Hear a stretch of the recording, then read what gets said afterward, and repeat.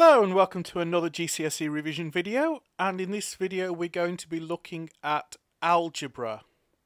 Now, algebra is about substituting letters for numbers, which brings us to the meaning of x. Until now I've used the letter x either in upper or lowercase to indicate multiplication, but in algebra we use x either in upper or lowercase to indicate an unknown quantity or many quantities, or every quantity. This means we can't use it to indicate multiplication anymore. To get round this problem, the rule is that if there is no symbol between two letters, or between a number and a letter, then it is assumed that they are multiplied together. Now there are several ways that people write A times B. For example, they might use A and then a cross, which may or may not look like the letter X. They might just have nothing and just have the two letters together, and that means A times B. They might use a dot, so A dot B means A times B. They might put them in brackets and put the brackets next to each other, so you've got brackets A and then brackets B, and that also means A times B. Or they may use an asterisk, which on a UK keyboard is Shift 8, and all of that means A times B. So in algebra, xy means x times y, and 2x means 2 times x. 2xy means 2 times x times y. It doesn't mean 2 times y. Okay, we're not married to the idea of having x and y, but it is common to use x and y. So I am going to use A and B just to show that we're not forced to use x and y in algebra, that we can use any letter of the alphabet, including x and y. Now, many computer programs and websites don't allow you to type an index above the line, so it's become conventional to use the circumflex accent symbol, which on a UK keyboard is Shift 6, and that indicates that the number is an index. So A with the circumflex and then B means A raised to the power B. And if you get the circumflex before the number, it still means that it's an index, but in this case, this would, the circumflex 4 and then the radical symbol and then A means the fourth root of A.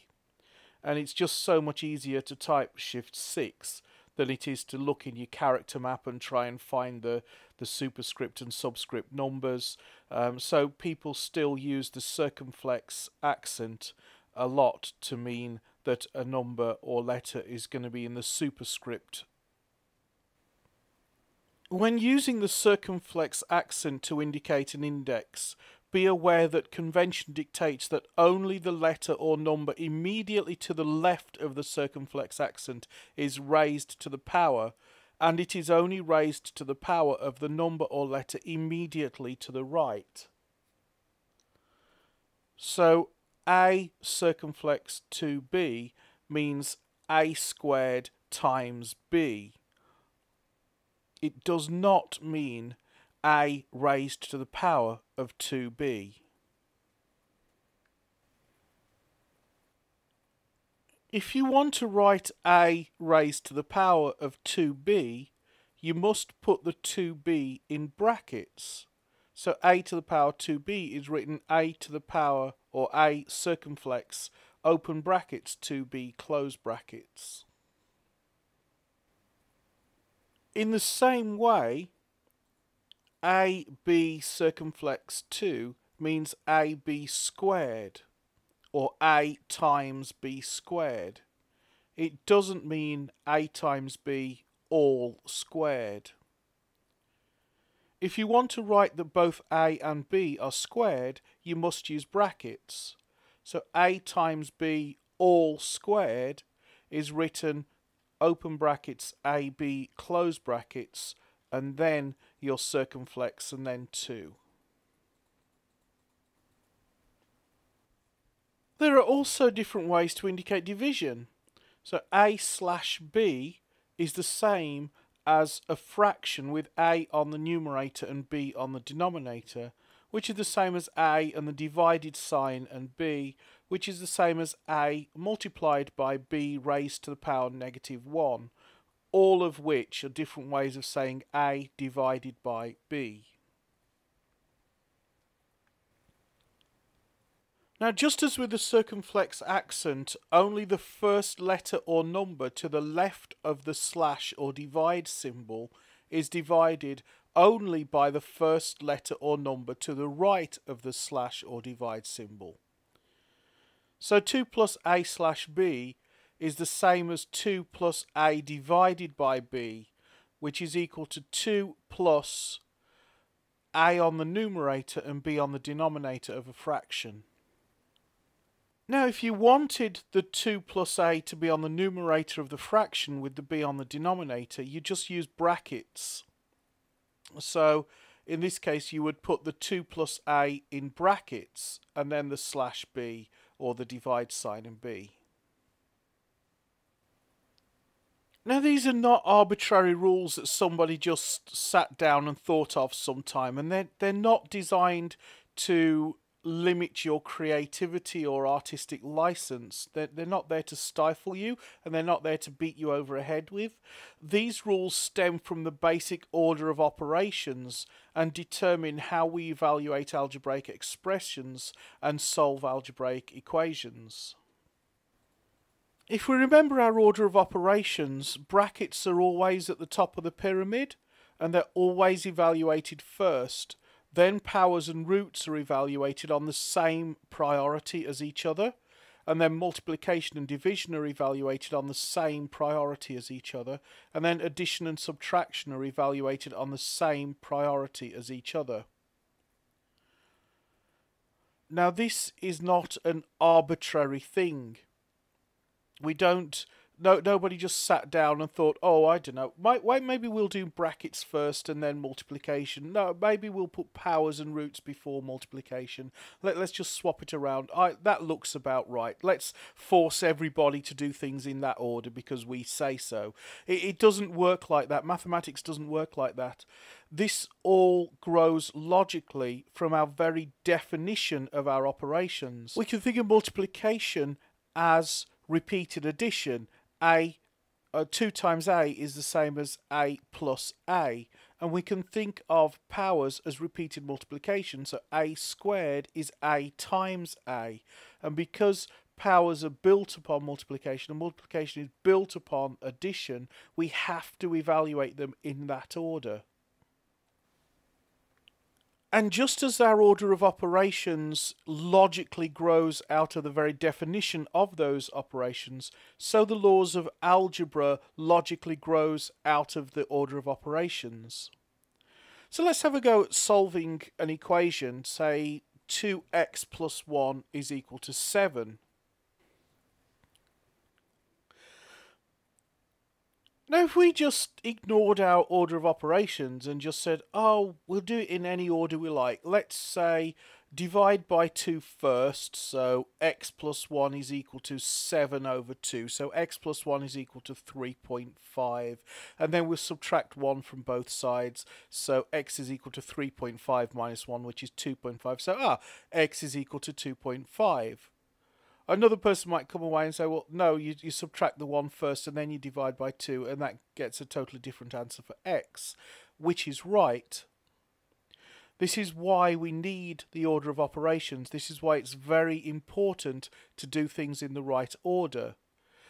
If you imagine baking a cake, if you chose to bake the flour and then bake the eggs, and then bake the sugar, and combine the baked ingredients, you're not going to get a cake. You have to combine the flour, the eggs, and the sugar, and then you can bake the cake in order to get a cake.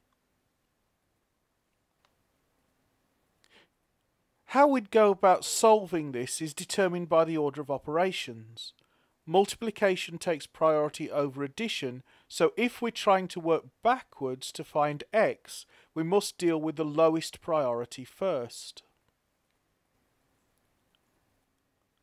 The unknown quantity labelled x was first doubled, then a 1 was added to the result in order to arrive at the number 7. Working backwards then, we first subtract 1 from the 7 to find the doubled value for x, which of course is 6. Now that we know the doubled value for x is 6, we can just halve that to find the actual value for x. And 6 divided by 2 is 3, so the unknown quantity x was in fact 3. Now, mathematics is a very concise symbolic language with its own rules of grammar and syntax. We can actually replace the whole sentence, the unknown quantity x was first doubled, then a 1 was added to the result in order to arrive at the number 7. We can replace that whole sentence with just 2x plus 1 equals 7. See what we did there? We got rid of that entire paragraph without losing any of the meaning. Again, the next paragraph says, working backwards, we first subtract 1 from the 7 to find the doubled value of x, which of course is 6. Again, we can replace that entire paragraph with just 2 lines of text that say 2x is equal to 7 minus 1, 2x is equal to 6. Again, we've replaced the entire paragraph without losing any of the meaning. And again, this bottom paragraph, now we know the doubled value of x is 6. We can just halve that value to figure out what x was. 6 divided by 2 is 3, so the unknown quantity x was in fact 3. We can replace those two sentences with 2 symbolic lines of code. X is equal to 6 over 2 and x is equal to 3. Again, much more concise, but conveys exactly the same meaning.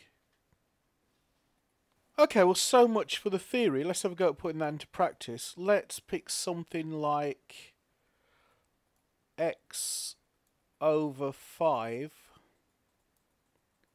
plus 10 is equal to 25.